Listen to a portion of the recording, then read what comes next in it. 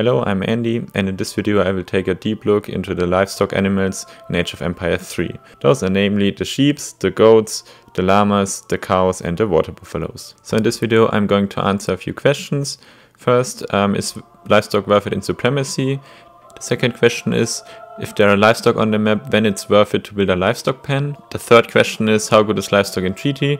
And in the end I will quickly talk about livestock with India and with Japanese. So let's start by giving an overview over the different type of livestock. There are 6 different livestocks which I think are worth mentioning. So those are sheep, cows, llamas, goats, water buffaloes and yaks. All European and native civilizations except the Inca can train sheep. Spain and Portuguese have access to llamas with a cart, and Incas have access to llamas right from the start. All the other European civilizations and the Haudenosaunee have access to cows with a cart. India can produce sacred cows in the sacred field. They are a bit more expensive than the European ones, but are essentially the same unit as generic cows. Japan itself can't produce any livestock, and Chinese have access to goats in the villages and can also train water buffaloes with a cart. Water buffaloes are essentially cows. Okay, so now let's compare the different livestock with each other. So I start with the sheep. Sheep cost 100 food, takes 10 seconds to train, have 50 initial food and 300 maximum food. You can have up to 30 sheep at once, and if someone steals your sheep or you send your sheep to your allies, you can train again sheep until you have 30 sheep, even when those sheep you initially trained are still alive. Llamas, cows and water buffaloes are on a different power level because you need a cart to train them. So they have a higher food capacity, they are cheaper to produce and they have higher fatten rates. But compared to sheep, you can only have 20 of them. So let's talk about fatten rates. Without livestock pen, sheep and goats have the lowest fatten rate, llamas have the highest and cows are in between. So with a livestock pen, the cows have the highest gather rate, sheep have the lowest gather rate and llamas are in between. So I've divided the base fatten rate and the livestock fatten rate into 2 parts because the upgrades all affect only the livestock fatten rate. If you send a livestock to a pen, they will fatten at their base fatten rate and the livestock pen fatten rate. One more note about yaks, you can only find them on some maps and they have the highest gather rate in livestock pens, so they profit the most if you build a livestock pen. But I will go deeper into it later in the video. Okay, now we have all the parameters we need to do some fun stuff. So let's start by calculating the time it takes for you if you start producing the sheep until the sheep is fed. So the moment you click on your sheep to the moment where your sheep is at maximum food capacity. So without a livestock pen, your livestock will take around 20 minutes to fatten. Cows take even longer, they take up to 30 minutes to fatten. So if you would send your livestock to a pen, they only take around 7 minutes to fatten. While again the yaks are profiting the most from a livestock pen, they would only need 5 minutes to fatten completely. With all upgrades and cards you can reduce this time, as Britons for example, to under 4 minutes. So your sheep and cows only take 4 minutes to fatten as the British. In the real game though, Chinese goats are the fastest to fatten. Despite having 1 card less than the Britons, goats still fatten 1 minute faster. That's because they have a higher base fatten rate and all the upgrades scale from the higher base rate. One more thing about the Chinese, villages have essentially the same rate as livestock pens, with the difference that they have a debuff until age 4. So until Fortress age, the fatten rate at villages is 75% lower compared to livestock pen. In Fortress age, this debuff decreases to 25%. And in industrial, villages are the same as livestock pen. Okay, so after you produce your sheep and let them fatten at the livestock pen, then you still need to gather the food with your villagers. Let's take a deeper look into the rates and how the different upgrades affect the gather rates. So the base gather rate for villagers for livestock is 2 food per second. You can only improve this gather rate with 2 cards. Those 2 cards are the refrigeration upgrade and the fulling mills. The refrigeration upgrade increases the food gathered from all sources by 20%, and the fulling mills upgrade improves the gather rate from livestock by 300%. So that means your villagers are gathering 4 times as much than before. If you send both those cards, your villagers are gathering food faster from sheep than from food crates. But you also have to consider that livestock are counted as animals and so they start decaying. The rate of 0.75 food per second. So the decay also affects the value you get out of your livestock. That's why you should always use more villagers to gather livestock, or else you will lose food to decay. For the scope of this video, I just assumed that I gathered food from a single livestock always with 4 villagers. That's a good number, so yeah, obviously with more villagers you get less decay, but they also start bumping into each other and they also might start killing more than one sheep at once. So now we have all the numbers we need to calculate the profit you get from one livestock. Imagine the following scenario. So you spend your food to train a sheep or a cow, then you wait until it's fed, so 5 to 10 minutes. Then you use 4 villagers to gather the food. And now you want to know how much food you profited, how much food you lost to decay, and what are the gather rates for your villagers. So for sheep you spend 100 food, then you wait for around 5 minutes.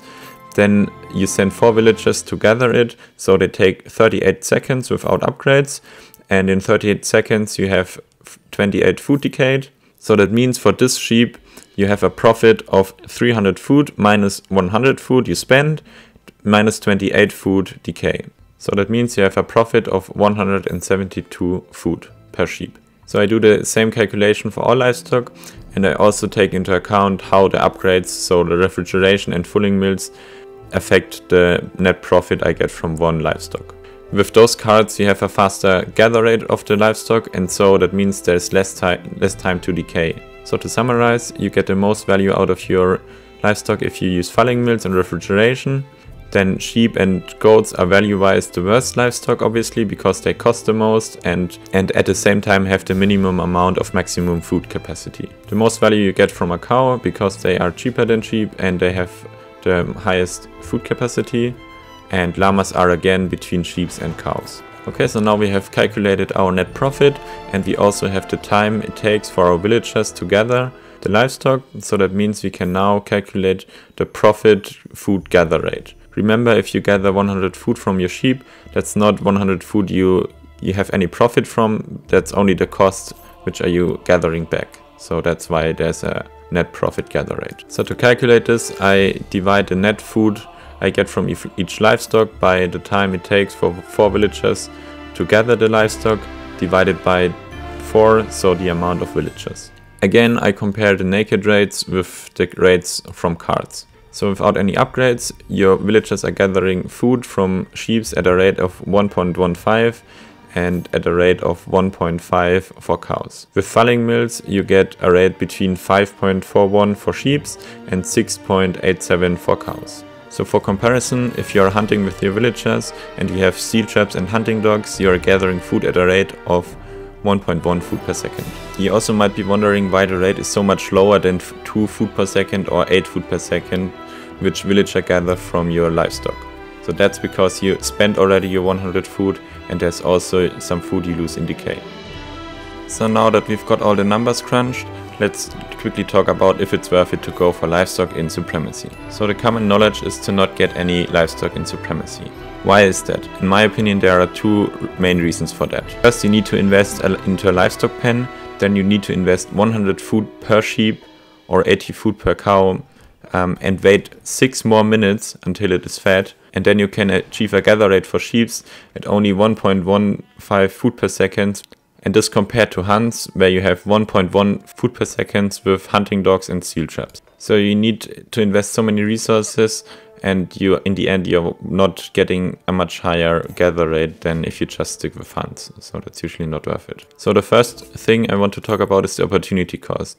Each resource you spend has to give you some value, in the best case almost immediately. So you want to spend those resources on hussars to raid the enemy and to deny him resources. Or you want to spend those resources on villagers, and then they start gathering their resources, and after 3 minutes they have gathered their resources you invested into them, and you only profit from them. The second main point I think why livestock are bad is because you have inflating worth of resources. If you invest 100 food at minute 5, it is probably as valuable as 150 food at minute 10. That's just like in real life. If you had $100 20 years ago, they would have the same buying power as $150 today. And also, just like in real life, in Age of Empire 3, your economy grows exponentially until to a certain point.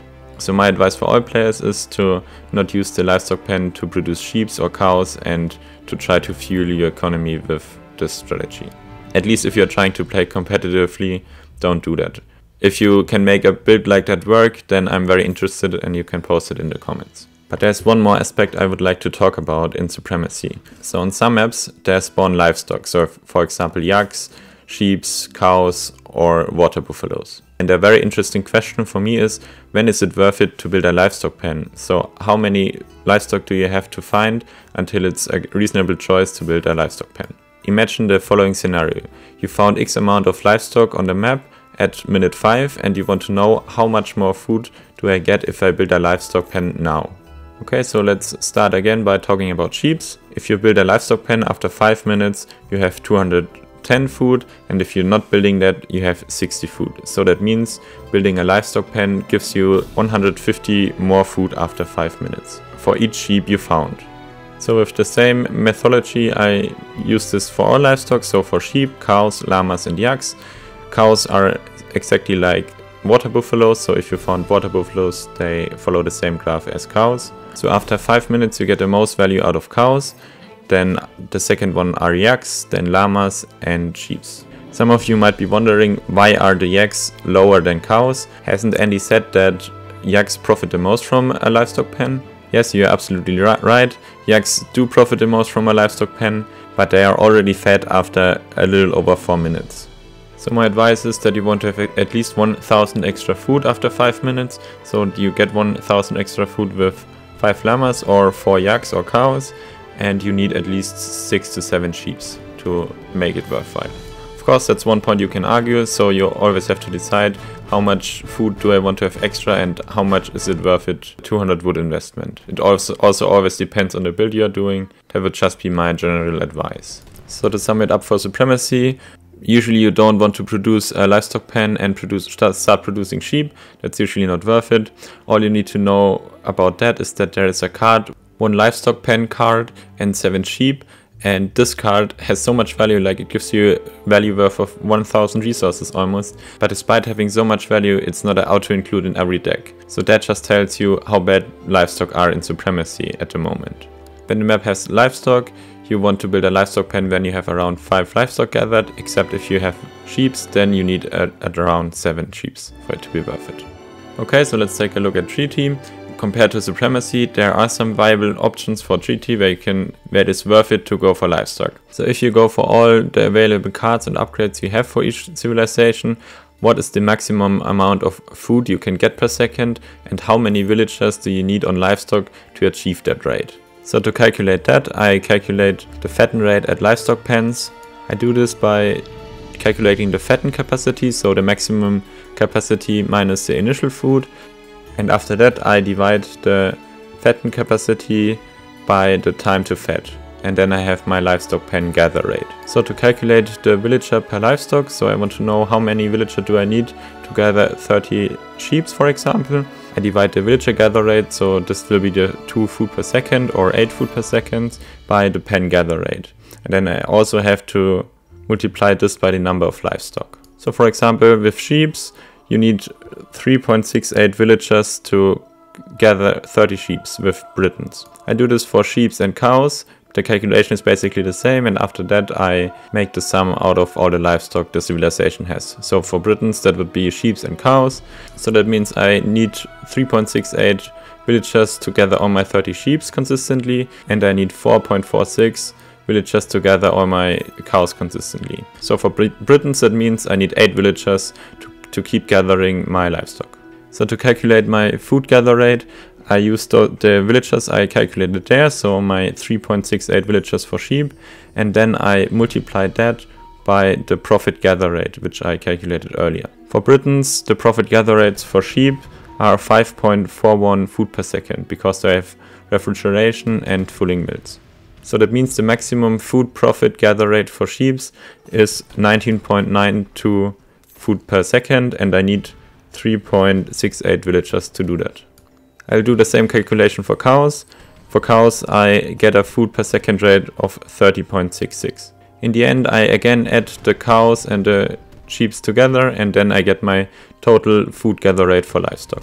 I did this for all civilizations, and you can see that in the next graph. So for most civilizations you need 20 to 30 villagers to get a food gather rate of 30 to 40 food per second. The civilizations with fulling mills, so that are the Haudenosaunee, can achieve a so much higher food per second and also need less villagers to do that. What's also interesting is that the faster fattened card with Britons results in a maximum gather rate of 5 food per second. So Britons can achieve 5 more food per second than Haudenosaunee because they have this one more card. So if you skip that card, they would have the same rates. Or if you're in a team with Britons, as the Haudenosaunee, they also have the same rate.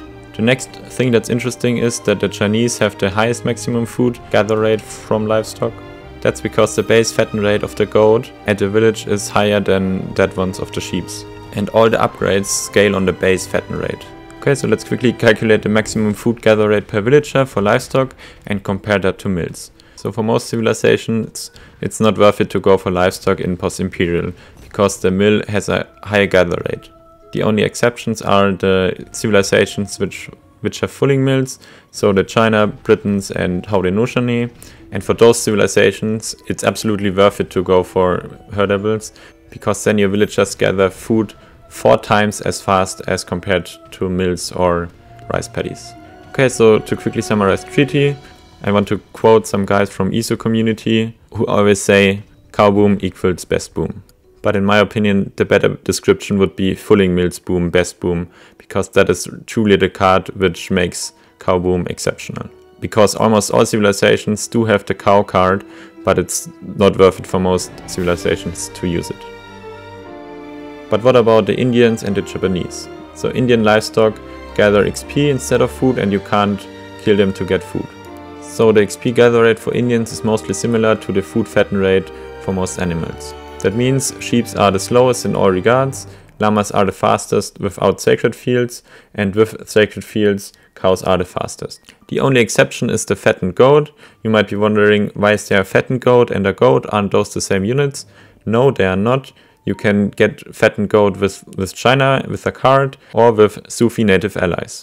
You cannot get fattened goats by sending goats to a livestock pen. So those fattened goats you can get from the Sufi allies have the highest XP gather rate on the sacred field. So this might be a bit unintuitive, but that's the case. So if you have those fattened goats, replace your cows at the sacred fields by those fattened goats to get an increase of 50% more experience per second. Also, the gather rate at a sacred field should be the base gather rate plus the gather rate at the sacred field. If you send a Gorashka card, you can improve the base gather rate of all herdables by 80%. So how good are herdables for Indians? So if you have a map and you found 11 herdables, then that's roughly equal to having a trade post.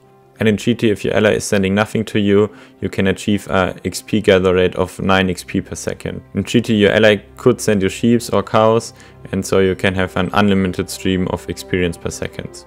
Okay, so let's talk about Japanese. So again, the weakest herdable is the sheep. He has a gather rate of 0.11 food per second, but they're still roughly 50% better than normal hunts. The best animal you can send to a shrine is the cow, where you can get 0.14 more food per second. In GT, you should also always ask your teammates if they can send herdables to you. If you have 80 herdables around your shrines, the increased gather rate compared to having no animals around your shrines is like having 1.5 extra factory. If you're wondering, the fattened goat anomaly for Japanese is not existent. I repeat that sentence so you can frame it. The fattened goat anomaly is not existent for Japanese. Okay, so let's quickly summarize what we have learned today. The first one is, don't produce livestock in a Supremacy game. It usually is too expensive and takes too long to pay off, and even if you can pull it off, the gather rates aren't even much higher than hunt gather rates. If the map contains livestock and you manage to get more than 5, it is usually worth it to build a livestock pen. For cows and yaks, you can argue that you can even build a livestock pen earlier, and for sheeps, you generally need a little bit more than 5, so maybe 6 or 7. In GT, if you play British, China or Haudenosaunee, use the fulling mills card to get a really strong economy. For all the other civilization, it's usually not worth it to go for livestock. The exception being of course Indians, where you can make 20 cows, use that obviously. Talking about Indians and Japanese, if you are in a treaty game, let your mates feed livestock animals to you, to boost your economy. So this will be the end of this video. At this point I want to thank the Discord user named BestSidid. I probably pronounced that wrong, but forgive me. He helped me get some numbers right. Thanks for that. This video also took longer than expected, but I think the results are well worth it. If you want to see more videos like this, consider subscribing. And yeah, if you have any questions, just put them in the comments and I will see you around. Bye bye!